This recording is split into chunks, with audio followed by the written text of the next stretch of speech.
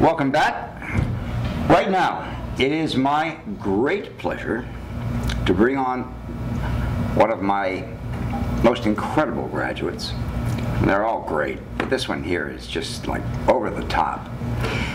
I don't know anyone who can work like 18 jobs at the same time like this man can. He's really incredible.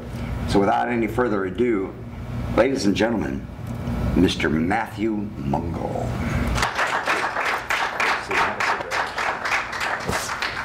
My goodness, are you a workhorse or what? Try. How many shows are you working on right now? 5. 5 shows. What are they? Can you remember? I don't know. Can't remember. CSI, Las Vegas. Yes. NCIS. We do a few things on House, not at the moment, but Yes. a new show called 11th Hour, which actually follows CSI. Yes.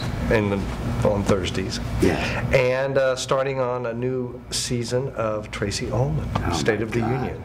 So, Oh, congratulations. That's you. terrific. Thanks. And congratulations to you and your team for these wonderful ladies here. Yes. I believe you are the first makeup artist, I think, in the history of the Television Academy to win 2 Emmys at the same Emmy presentation. Is that correct?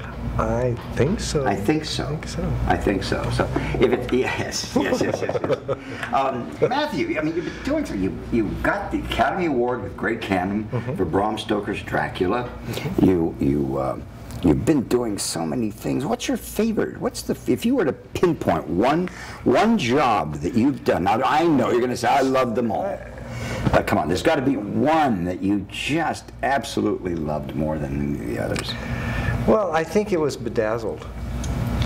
Really? Yeah, with Brendan Fraser. Yeah. Because he was so great to work with, and we turned him into so many characters. Lots of and characters. He was really a great guy. Right, too, right. You know. Do you have tape of the work that you did on Bedazzled? No, I did. I don't think I set up the camera for that. No. Yeah, he's been so great. Matthew has been so great. He's been sending us, and I know that you're going to want to see these, and if you haven't seen them, go into our past weeks. Matthew has been so kind to be sending us actual videotapes of the work that he did as he was actually doing it. And they're sensational. We've gotten so many people sending us emails thanking us for showing these tapes. It's an inspiration to makeup artists all over the world. And it's an inspiration to makeup students, you know, in all of the schools, not just my school, but in all the schools, you know, to see this. I think it's really important to share your knowledge. Absolutely. You know, if you're really passionate about it, you know, and that's what I really enjoy doing. Yeah. When did you first know you wanted to be a makeup artist? I was about 10 years old, I think. 10, yeah. Was there any one particular makeup that kind of just clicked that light bulb in your head? I think it was probably 7 Faces of Dr. Lau. Oh, yeah. Yeah. Bill Tuttle. I was just amazed at how Tony Randall became those characters. Right. You know?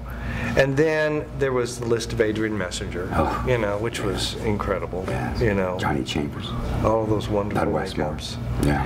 And then, of course, Planet of the Apes came out in 1968, and I was hooked. Yeah. I was hooked. You know the fat suit you did on House. Was it on House? On House, yeah. Tell us about that. That was remarkable. That was interesting. You were nominated. Weren't you nominated? No, for that? no, You I weren't. wasn't. You should have been. I wasn't on the ticket for that, but it was interesting. I mean, as television goes, it happens so fast. They call up, say we got a 600-pound man we need you to do. Right.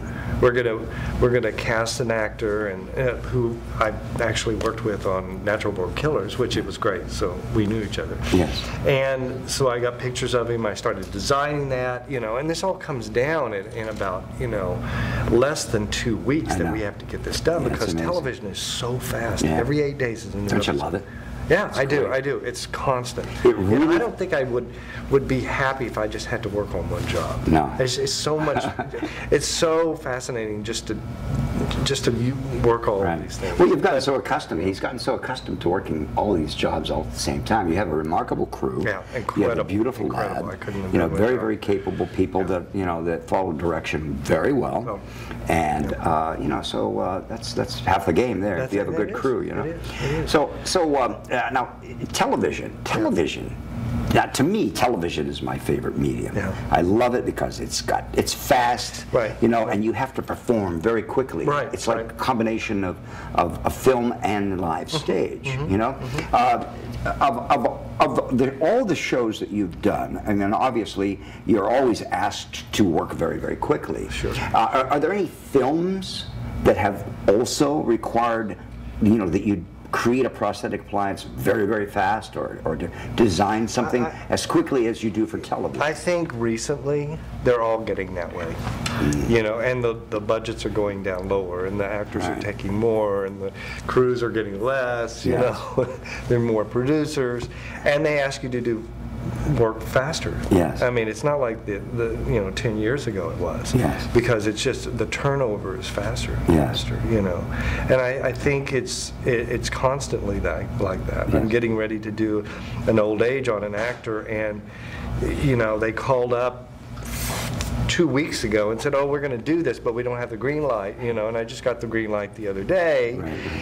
And now we only have about a week and a half to do it. And it's like, well, we can't do a sculpting, so we have to pull all stock pieces and do it, which I really enjoy doing. Right. Like trying to make it work, with it. Yeah. That's the challenge. And I think television, going back to that subject, recently has been, in maybe the past 10 years, has brought the film industry into television, because television's got to keep up with cable, all of the media, all the other mediums, and try to pull the audience in that would normally go out and see a movie. Right. So I think they're getting more sophisticated with everything they're doing. Yeah, absolutely. Are you with CG, with more makeup effects? Are you finding that they are working, that you're able to work more quickly and perhaps less meticulously because they can come in afterwards and they can clean up your edges? Or I never liked to do Are you that. still a perfectionist? Still a perfectionist on it,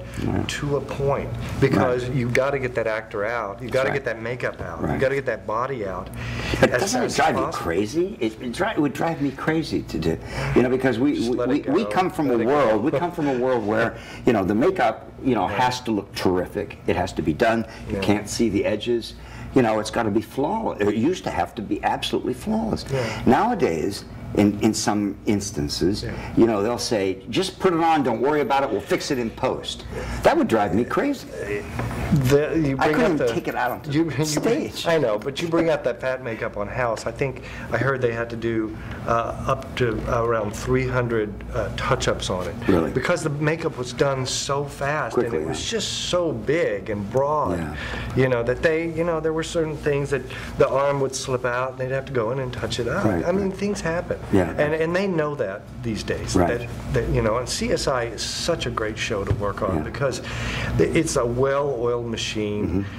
Everybody's just knows what pressure everybody else is under, and it's always this give and take. I'll get a call early about an upcoming episode. We've got a big makeup to do and stuff like that, so we can kind of get working, but we don't have the actor until the last minute. So does it matter? No. You've had such success, and it hasn't gone to your head. You are still today very down to earth, very sweet, very kind, a real gentleman. And sometimes that isn't the case with people who win so many awards as you have. Well, it's not, my theory is it's not in the moment. It's my theory is looking ahead.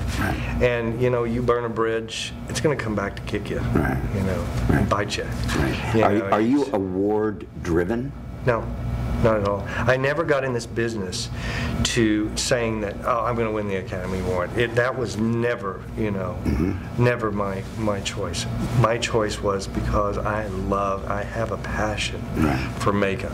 Right. Whatever it is, I have a passion for makeup. Coming up with new ways of doing things faster, construction, going back to construction makeup, you don't have to sculpt a piece just for that, I'll pull a piece over here and I can, with third degree, all the silicones and stuff these days, it's just so great to just throw it together and make it work, You're finding that see, that's why I still teach construction makeup. Yes, it's a historic, old-fashioned way, but it's still part of the program because it's an exercise that I feel really, in a pinch, comes in handy. I think it's more important today than it was a few years ago because now they work so fast. Faster, right? They're so fast, and you got to think on your feet there. You have an actor, a director that asks you to do something. You go, wait just a minute. You go around the corner and you say, God, how am I going to do that? Come back here. Oh, got it for you. Right. Just give me 2 seconds. Just think about that. What's the secret to being a good department head? I mean, what is, if you were to single it down to one area, what would that be? I think try to utilize and work with all the departments. Be very conscientious about what you're doing around with them. Never single, oh, our department's the only one that matters. No, it's all of these departments that have to come together. Absolutely. And being as nice as you possibly can to people. Never saying no.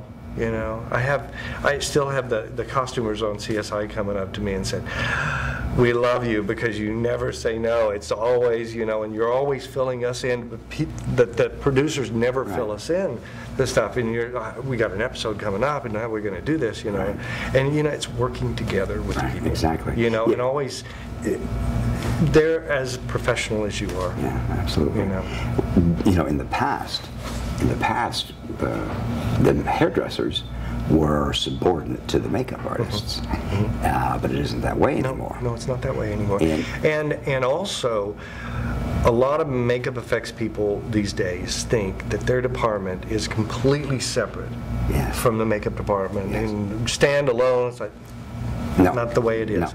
No. When I first get a job in makeup effects on a film, I'll ask the producer, "Who's your department head?" And I'll hang up the phone and I'll call that department head. By the way, I've been hired by the producer and the director to work with you on this film, and we're working with this together. And ingratiate them to a collaborative effort. You make them feel comfortable. You let them know that you're a nice and guy. Vice versa. It's very, very important to do that. You alienate people at the very beginning, your life is going to be miserable. And the television, the film industry is so difficult anyway. Why make it even worse? To what degree do you participate in production meetings with the cinematographer and or the lighting designers? All the time. Every meeting we go to, like for CSI, we'll have our preliminary makeup meeting and visual effects meeting kind of combined. We all talk to each other. Do you find that they're allowing you now, more so now, that you've become more known and famous and have gotten these wonderful awards, that they're listening to you more and permitting you to direct them, perhaps? With the placement of the lights or the camera placement for specific makeups that are prosthetic makeups or aging makeups that need to be lit a certain way? No, absolutely. I think everybody goes on the internet these days and looks up your resume before they start working with you, or and they hear about you, and it's a collaborative effort there. And they I think I really came into it also when I turned 50. My partner. You turned 50. You're 50? Yeah, I'll be 52 I'm doing this something year. wrong. I'll be 52 this year. So. You look like you're in your very early 40s or late 30s. But my partner. Who made you up? Well, exactly. I want that. It's just anti-shave. he said, you know, and he's a year older than I am, he said, you know, when you turn 50, there's that point when you wake up that morning and it's like, you know, I've come to this point right now and I deserve this, you know. Right. So you get a little bit more kahunas, you know, right. you know, I think, you know.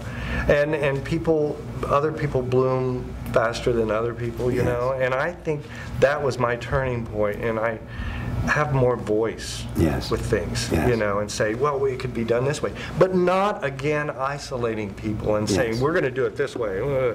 How can we work this out? How do you feel when they call your name to win the end?